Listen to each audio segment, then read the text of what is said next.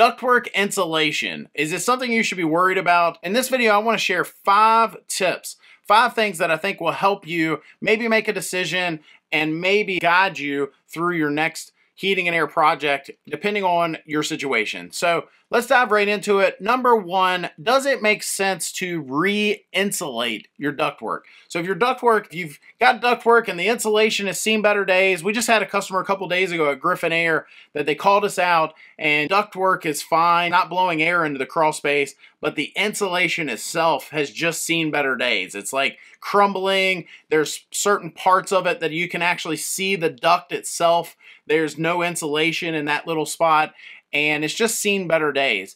And the customer had asked us to give them a price to re-insulate, to remove that insulation and to replace it and put all new insulation on there on the ductwork that's there. I might surprise you. I think my answer to this question, does it make sense to re-insulate the ductwork?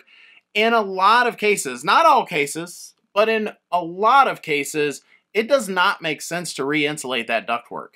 And what do I mean by that? Well, I mean the labor. If I got to send guys under there to remove all that insulation, to put it all back on there new, all the extra work to just kind of do all of that, in a lot of cases, you might as well just replace it all the ductwork itself. Now, I'm sure your local contractor, he may disagree, and you should probably follow what he says, but in a lot of situations that I've been in, I explain to the customer the extra work and having to deal with all that, when in reality, we can just rip all that stuff out. My guys can insulate the new ductwork and install it, especially if it's like flex duct. It's already insulated right out of the bag anyway. So in a lot of cases, it does not make sense to re-insulate that ductwork. Just replace it all. Replace it all new. It'll be good and sealed if installed properly, and it'll be insulated really good. Number 2, there are different R values, meaning the higher the R value, the better it is insulated. So there are different types of insulation. There's bubble wrap, there's conventional fiberglass, there's flex duct with an R6 or R8. There's all kinds of different ratings and higher and lower R values. Keep that in mind. With some products, it just depends on how it's installed, right? So the bubble wrap might be like an R4 or less, but if you install it a certain way with gaps and things like that, you can actually increase the R value, having that air gap in there. Do I think you need to have the absolute top R value in all situations? No, I don't think so.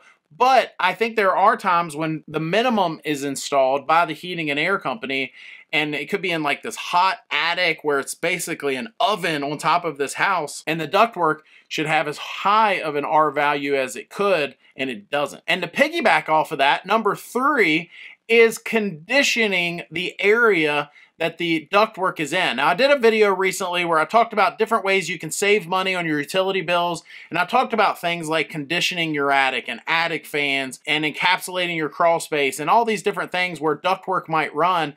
And I was a little surprised about some of the comments and feedback I was getting on that. I was surprised at the reaction of some of the other pros in the industry, and some of them saying that it's not a good idea to do some of these things. So I would definitely defer to your local contractors. Every climate's different, every market is different, every house is different. So I would just say, keep that in mind, get their opinions.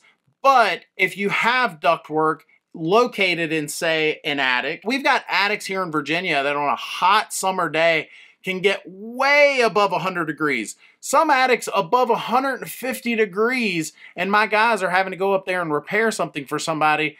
And so, my gosh, we love a conditioned attic. We love that they're trying to save energy and they're trying to condition that attic, but they're also, where their ductworks run through there, they're no longer sitting in that hot oven of an attic. Some of these attics, it feels like you could probably crack an egg and fry an egg in that attic when you're conditioning it. And now that duct is running through there, it doesn't have quite the abuse on that duct. The R value doesn't necessarily have to be as high now on that insulation. So maybe it is a good idea for you to condition your attic or install an attic fan, solar attic fan, so it doesn't steal from your electricity, whatever makes the most sense for your home. Number 4, is this something you can do?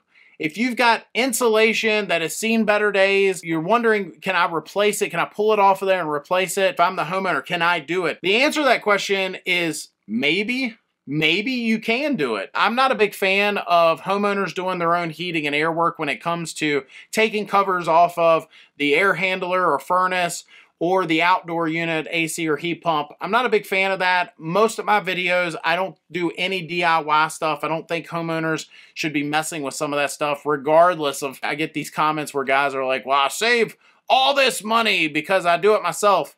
And I think that's great. If you're licensed and you know what you're doing, then fine. I'm just not a fan of a lot of homeowners doing that sort of dangerous stuff, especially if they don't know what they're doing. With something like this, replacing the insulation on your ductwork, if it's a small little area, you've got just one run there, and you can get your hands on some insulation that is meant for insulating that duct, I would say maybe, yeah, maybe you can, if you're handy enough, get in there, pull that old damaged insulation off as long as the duct is still in good shape, and rewrap that and get it insulated well. And then finally, number 5, are there any technologies out there that are going to change this industry? Yes, there are newer technologies coming out every day. In fact, when I started in this industry, a lot of the technologies or products that we install today weren't even available.